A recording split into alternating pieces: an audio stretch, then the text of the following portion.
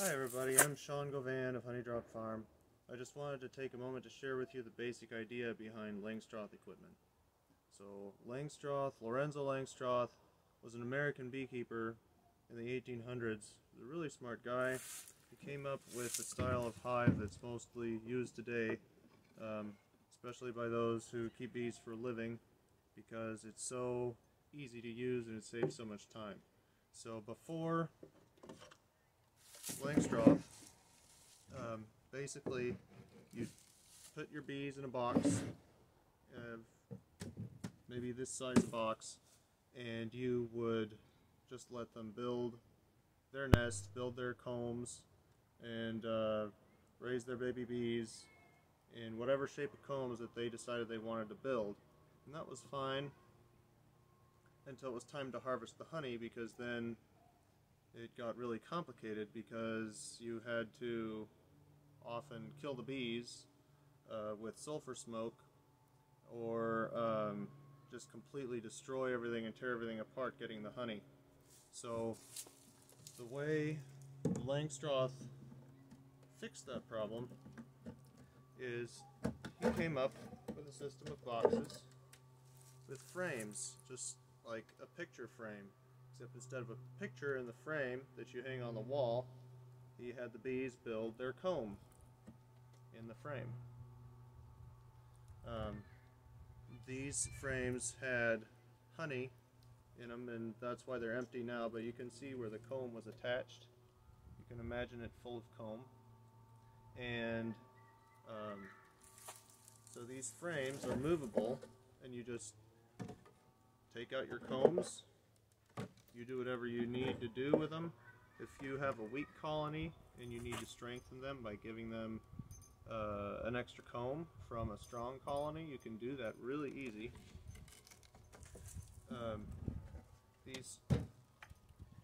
These boxes, these Langstroth boxes, have a rabbet joint right here where you can hang your frames. And there's, if you can notice, there's a little bit of space at the top for the bees to walk around on top of the frames inside their box. There's a little space at the bottom for them to walk around as well underneath the frames. And as you can see, the box has no top and it has no bottom. So you can stack it on top of another box, which is exactly what I did right here.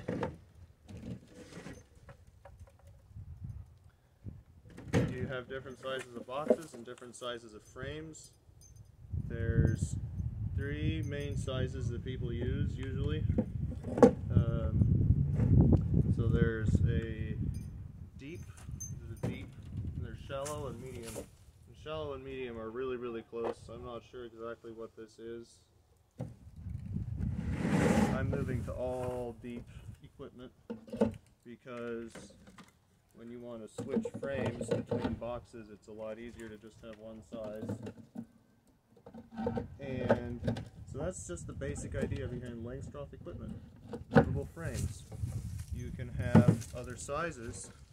This is a small mating nuke, barnyard bee style mating nuke, and it just has two frames in it. You put some bees in here with a queen cell, and then they hatch that queen cell, and that queen can go out and get mated and come back, and then you have another queen you can give to a colony or that you can sell. This is a 5-frame nuke box. It's all the same thing, just a place to hang a box that's the right size with a place to hang your frames. The alternatives to Langstroth equipment are, if you can imagine, just a frame that just has the top part, top bar. So if you've heard of a top bar hive, it's basically, if you can imagine, like the trough for giving pigs their food, or for animal food, and a bar of wood that you just stick on top of that trough, and then the trough has a lid. That's a top bar hive.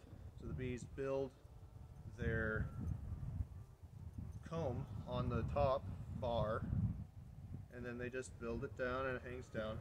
And then they attach it to the sides, so then you got to cut it off a lot of times when you want to take out a bar and look at it.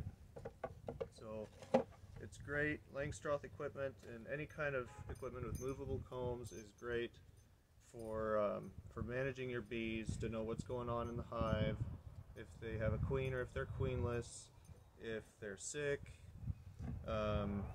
for evaluating how much food they have, if they have enough pollen, if they have enough honey, and for just in general being able to take care of them better and to know what's going on inside, so you can make rational decisions depending on what your style of beekeeping is, and kind of a mix between the top bar hive and the Langstroth equipment is a Moray hive.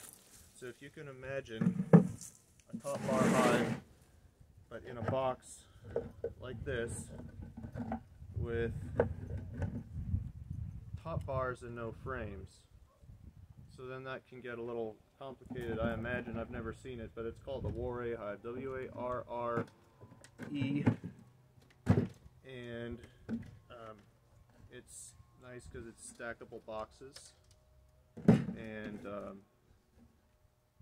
I imagine it's a lot less practical than this because you can't, there's no frames. The nice thing about the frames is that the bees they don't attach the comb to the sides and the bottom of the box. Instead, they attach it to the sides and bottom of the frame.